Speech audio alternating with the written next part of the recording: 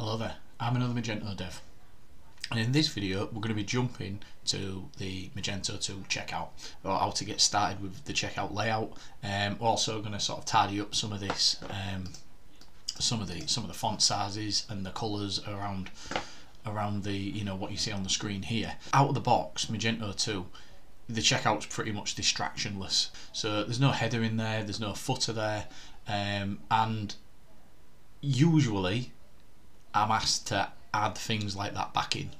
Designers generally, if they're gonna reskin this page, they'll have something in there. I still don't agree with having the full header in there or the full footer, because obviously it is meant to be one of them pages where you don't want your customers, from a merchant's perspective, to be visiting anywhere else on the site. And I think that's sort of the ethos around the way Magento have designed this checkout, is that it's pretty distractionless. A really good feature of Magento 2 is how good the out-of-the-box mobile two-step checkout is.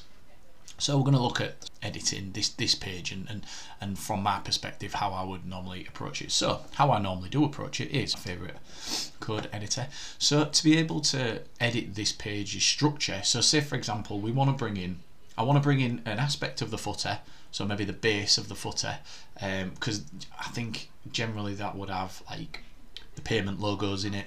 Like I say, I don't need my newsletter sign up on there. If we have a look at the footer for this site, you can see that standard, but I've got this newsletter block built into the footer.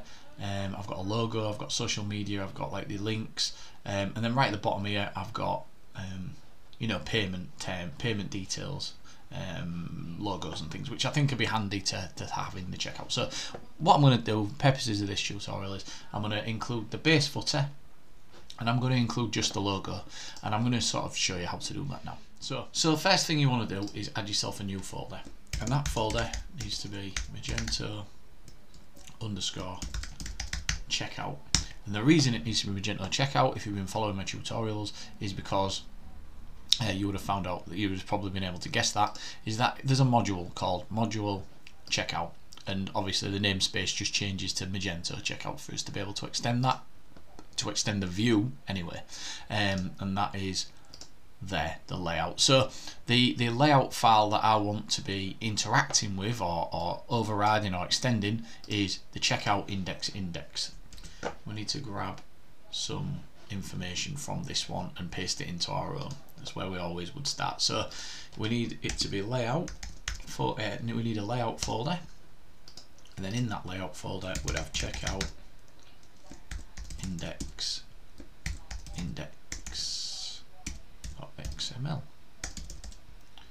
Okay, basically any change I'm making here, I think it's checkout header wrapper is the sort of header that's within the checkout. So you could do this, I think. Yeah, so you can do this, right? If I just want to bring the header into this template, as I've done there, I don't have to reference the normal site header. I can just bring in checkout header wrapper, and if that's as far as you're going, then that's probably the easiest, simplest way to do it. However, you'd probably want to bring in the footer as well, because I move, say, footer. I'm just gonna find something here. I know that I've got a extension here for base footer, which is what's bringing in my payment logos that I showed you a second ago, and it's appending this container into the footer. So in this template, I'd expect to be able to go get the footer base and add it to the destination footer container. Right. You expect this to pop in at the bottom here. So that's sort of the simplest way editing the layout XML within the checkout. Right. I'm going to show you another way to do this as well, and that's the quickest way to get things in, and then you can faff around with the CSS and the styling of this page, and you can move things around the template displaying in the right way. But if you want it to be more consistent with your site, this is the key layout handle here, where we've got layout of checkout. If we change this to one column, so this brings everything in,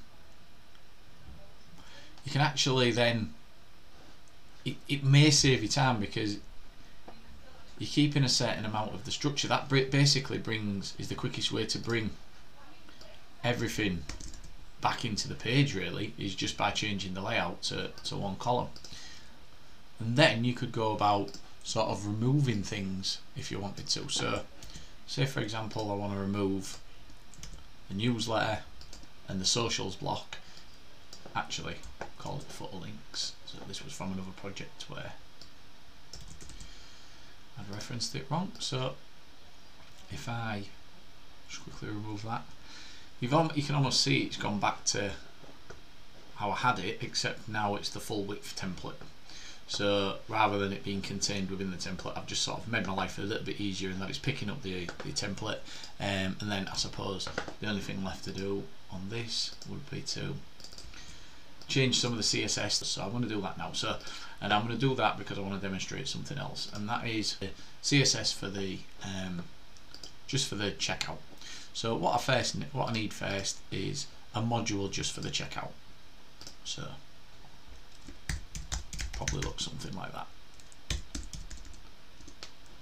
and then I'd attach it to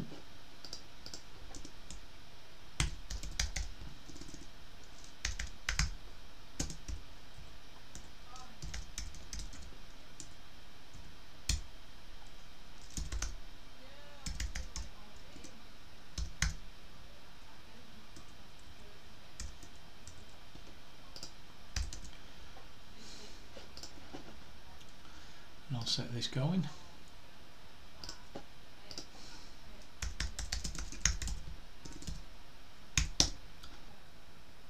Okay, whole watch is going.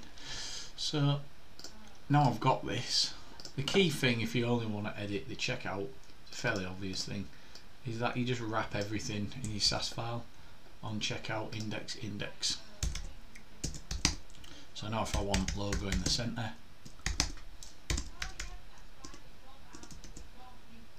reload going as well. There we go.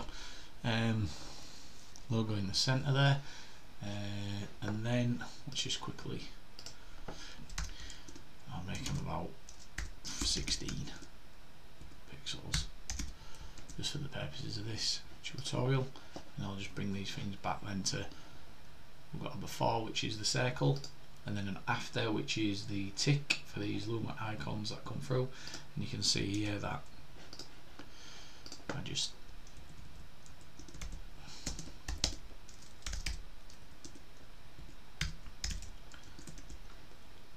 there we go. So they're the right size now. Now change the colour of these from the standard magenta orange. So as I say, we've got before and after classes that control the things. They're dead easy to find, look, so you can see there you've got a couple of classes that you need to change here, which should be simple enough. It was grey, to be honest. Change it to a grey. Oh,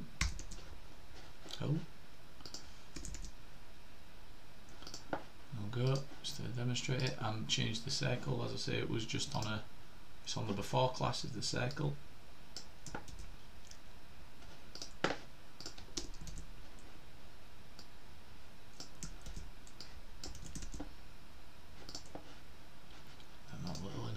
As well.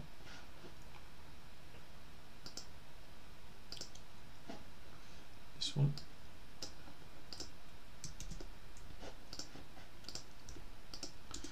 So as you can see, you end up with a CSS file that's pretty lean for the checkout. We'll go, so brought them things in line. I might make these a little bit smaller. So I'm going to set to 1.8. You could even, there we go. Quick recap of that then. The main thing is, obviously you've seen me just run through the CSS file there just to sort of make a few edits. As I say, there's very little to the page, but once you've got your layout set, and my default layout normally looks, I normally go for the version where I would reset it to the one column template and then remove the things I don't need, rather than trying to sort of wrestle with the checkout template, which is this one. rather than wrestling with the checkout template, which I'll show you now. So as I say, like it's let me bring in my my footer, but like the header's disappeared, and it's just a bit more difficult. It's more difficult to work with, I think, the checkout one. So there's no harm in changing that to one column, and then, as I say, removing the things you don't need rather than trying to work in the things you do need. But I suppose it just depends on your requirements. As I say, probably if I just take this back a little bit, this is definitely the simplest way of doing it. If you don't need a footer, and all the design dictates is that you have a logo, you have your site logo, then by far the best way is to keep it on the checkout template and just add in the logo using that move command there, which is, you're not then using your header of the theme, the default header of the theme, you're using the default checkout header, so a very specific thing. Yeah, I hope that's been helpful. A bit of a whistle-stop tour of a checkout, but if you're playing your cards right with these Magento sites, if you're building to Luma theme, if you're designing to Luma theme, you don't want to be sort of reinventing the wheel as always. You want to be keeping it as close to Luma as possible, particularly for the mobile, which has all the functionality that comes out of the box. Okay, so that's it for today. Cheers.